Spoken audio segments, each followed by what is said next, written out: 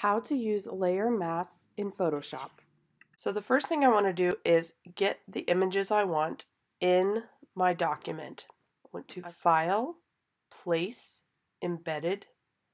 There are multiple ways to get multiple photographs in Photoshop. You can drag and drop them in your document. You can copy and paste them within the document. You can file place them.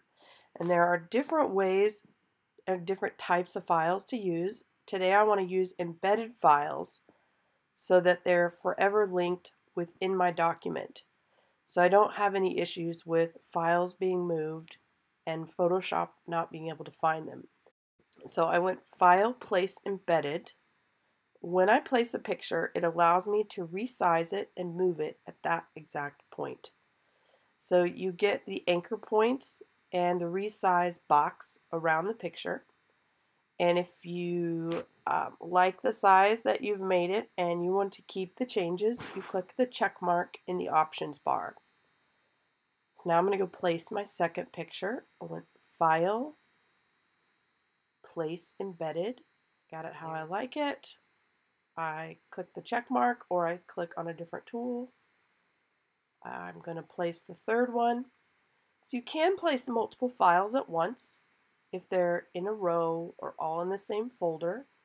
Mine were kind of spread out within this folder of images, so I'm placing them one at a time. The next step is to apply a layer mask to remove the background. This is called non-destructive editing, when we hide pixels instead of truly deleting them. So I'm going to use the feature today in Photoshop where it does most of the work for us. It's called Select Subject. Photoshop does a pretty good job of selecting the pixels that you want of the subject and not the background, as long as the object is a different color than the background. My next step is to apply a layer mask. Go to Layer. The mask I selected will reveal the area of the picture that I have selected. So what Photoshop is doing is applying a mask on top of my photograph. Wherever they place white, it will make the picture show up. Wherever we paint black, it will make the picture pixels be hidden. So think of a Halloween mask where part of the mask shows part of your face and part hides part of your face. So that's what we're essentially doing here. We're hiding pixels, we're not deleting them. So what I'm playing with now is I am trying to change how smooth or rough the edge of my selection is. So Photoshop did a pretty good job. I went back to Layer, Layer Mask, Reveal Selection. As we can see, it hid the background, the blue part, behind the parrot. As we can also see is I will have some cleanup work to do because the edge of my selection needs a little work. So I've clicked on the second layer. I'm going to click Select Subject. This time Photoshop doesn't really do quite as good a job selecting what I want because this parrot, the foot is kind of tan color and the background is kind of tan. So it has a hard time deciphering what to select and what not to select. But I can add to my selection by using the Quick Selection tool, which is what I am doing here. I can change the size of my brush to include parts that I want, and if I select too much, I go to the minus brush, and now I'm getting rid of the pixels I don't want selected. So this can be rather tedious if you have a very complicated shape that is very similar color to your background. Now that I have what I want selected, I'm ready to add my mask. I'm going to go to Layer, Layer Mask, Reveal Selection. Photoshop automatically adds a layer mask in my Layers palette and paints black over the top of the background. and white where my subject is. I'm moving my layers in the order that I want. Now we're working on this pink parrot. And the next thing I need to do is select my subject. Whoops, wrong layer. I need to be on the right layer. Try this again. Select subject. Looks pretty good.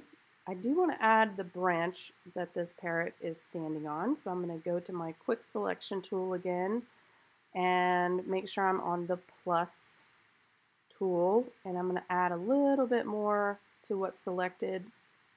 Now I'm going to go to layer, layer mask, reveal selection. All right, so now I have all three of my objects cropped out. I can now resize them, transform them, modify them however I want. The most common transform tool that I use is free transform. So I went to edit, free transform. What that allows me to do is rotate and scale an image at the same time. If I like my selection and what I've done, I can click the check mark in the options bar or simply click on another tool and it will apply the changes. I'm saving my file here because I've done a lot of work and I don't want to lose anything. And this is just a trick I learned a long time ago.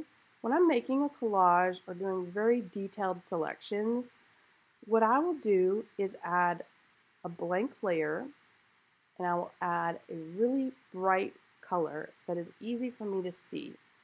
This allows me to see pixels that were missed in the cropping and cleanup, and that way I can quickly see them to allow me to do some cleanup work. So I'm going to paint yellow, and if I zoom in real quick, you can see that on the first parrot that I worked on, I need to really do some edge work here. So there's several different ways you can accomplish this. Today I'm going to continue my work on the layer masks to show you how you can do this yourself. So I need a paintbrush, and I like to use a soft edge paintbrush. It's kind of like an airbrush, like a spray paint can. And I need to have the color black on my paintbrush, because if I have white, what it's going to do is reveal more of the background. So I picked me a brush, and now I'm going to very carefully and slowly take my time and airbrush away those green pixels that I don't want to show up. So let's just say in the middle of this I have to sneeze, or someone next to me bumps the table, and I really mess up. Oh snap, I messed up. Well, with using layer masks and non-destructive editing, this is an easy fix. All I have to do is switch my paint color back to white, and I can paint back the area that I accidentally hid. You can also do Command Z on your keyboard or go to the history palette and undo your last few steps. Thanks for watching.